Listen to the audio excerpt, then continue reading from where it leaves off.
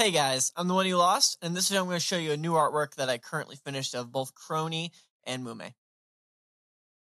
So this one I definitely borrowed heavily from the reference to the point where it had a lot in common with what I'm doing currently.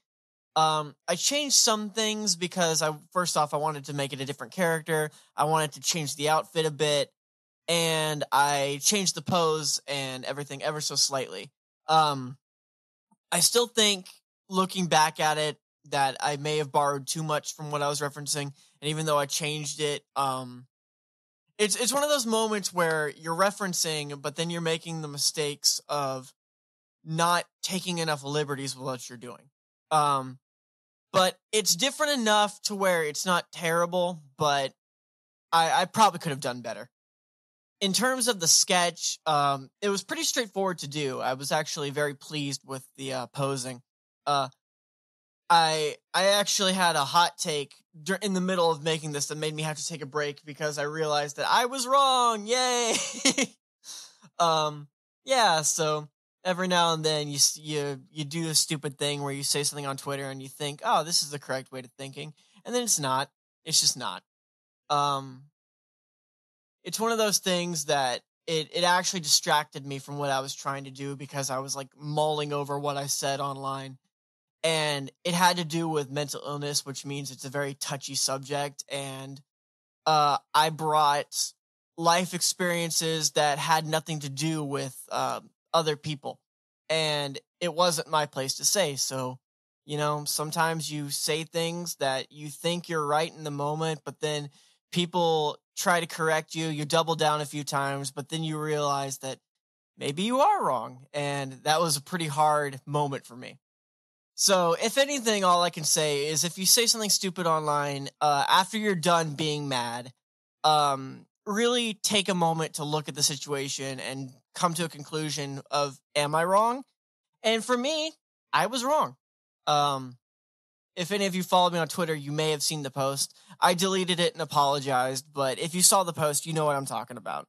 Um, Now we're getting to the planning phase with the coloring. For the most part, this particular artwork, like I said, was pretty straightforward. I had to pick colors, and that was something that I usually am pretty good at, but I ended up having to change later because I felt I just didn't quite get it right, if that makes sense. Um, I got it kind of right, but not right enough, so I had to like fix it later on. I was trying to figure out how I was going to do the background. Ooh, swallowed wrong. Please enjoy that. Ooh.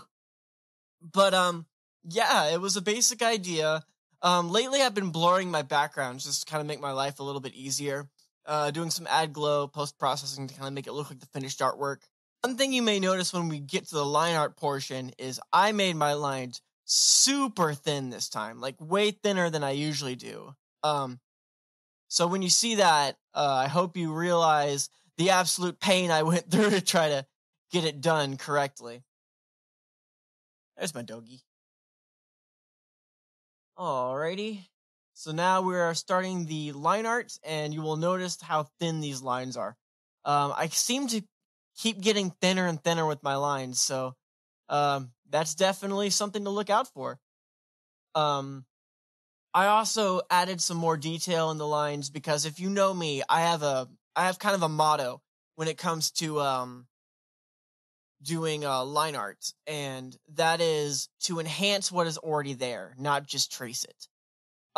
Your goal is to make whatever is already there better.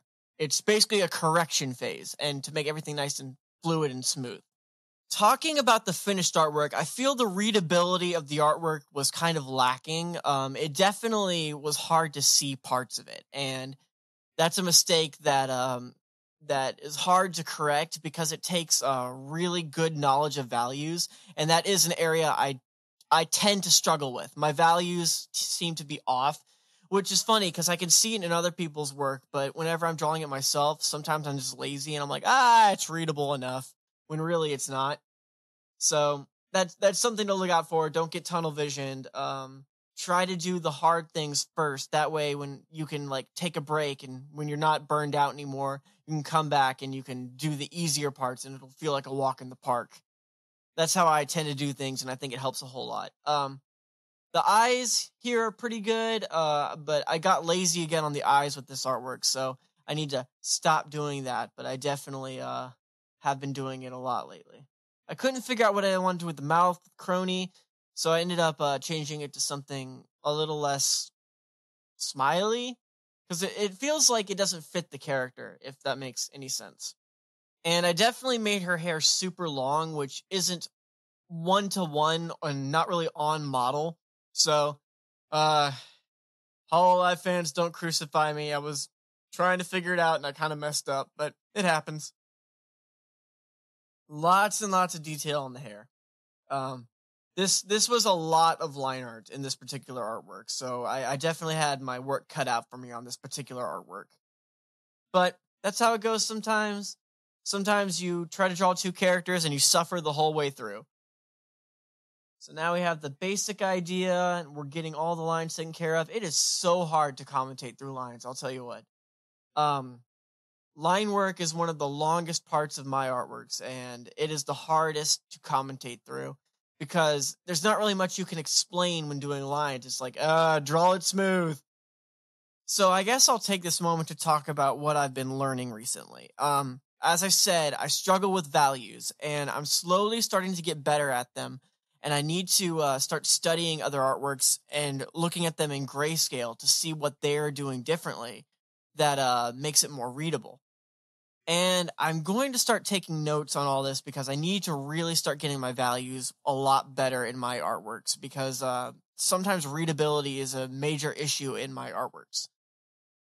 So that's my journey going forward is I need to start studying value and looking at things in grayscale and then comparing and contrasting and figuring out everything to make my artwork better. I've also been studying anatomy a bit more, which is something that I've had a lot of people say, do a video on anatomy. And as much as I would love to, the harsh reality of anatomy is it's something you have to constantly be learning. I cannot get it done in one video. There's so much. Advise instead is to learn shapes and construction and learning to break down images that you see into shapes and different levels of form. And doing this will really help you figure it out. Then once you start learning anatomy and you know how to break it down in shapes, you're able to measure better. Because a lot of art is being able to measure the distance between things and being able to draw it accurately. That can get somewhat complicated when you get into things like perspectives that are crazy and have more detail. You have to like have a brain for distance. We're adding the base colors now. But what I mean by having a brain for distance is if you have like a fisheye lens, you have to be able to anticipate with the bend of the lens how far, say, the hand is, if the hand is the focus point, how far away the hand is from the face and how that'll look from a large distance. It tends to be pretty tricky to get right. But over time, you start to develop an eye for it. Everything just makes sense. And whatever it is you're referencing or studying, you start to pick up things as they go. And it just starts to all come together. So my recommendation would be learn to judge distance, learn form and construction, and you'll pretty much be able to draw anything. You'll still make mistakes. We always do. But once you know that, and then you get into anatomy, it'll make anatomy a whole lot easier because anatomy is just kind of the science behind the distance between things. So you're learning basically the math behind it, if that makes any sense to you. I started off with kind of this lighter thing with the armpit that I saw in the reference, but I ended up changing it just because I didn't particularly want to do that with mine. And I thought that if I did, it would just be borrowing too much from the reference. I've changed a lot and made it my own to a degree, but I really wanted to make sure it made sense and it looked like mine and not someone else's artwork. But yeah, we're just adding different values to the skin and just getting everything taken care of. This particular artwork was a bit tricky. In fact, I still think I got the perspective a little bit wrong because Mume, even though she's supposed to be further away, like it doesn't look far enough away based on Crony's thigh, if that makes any Man, I keep saying if that makes any sense. That is like my verbal tick. Ooh.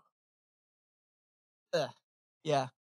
I have a little bit of a ticking issue. I don't have Tourette's, that's not it.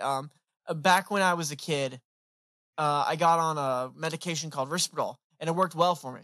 While I was on it, I started developing tics, and they're not fun, but they're not like debilitating or anything. They're just kind of like, oh, I have to rub my face every now and then.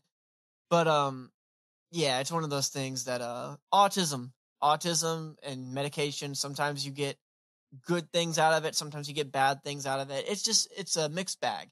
But for the most part, I'm pretty high functioning, so my life is okay. I'm not it's not like I can't hold a job, you know what I mean? But here we go. We have finished the artwork. If you like this video, like, comment, subscribe, hit the bell, helps out a whole lot. I'll see you guys next time. Bye. Thank you at Cooper Whiteshield, Rubeb, Prismatic, sorry, 420 Zdan, Emilin, Beer, Night Angel, Andy Scaldito, Shane, Roxa, Zaret, Dalton Lilly, Fainer T. Hager, Tomps Double O, Zip, Matthew C., and Dallas Long. Thank you so much for supporting me on Patreon, guys. Bye.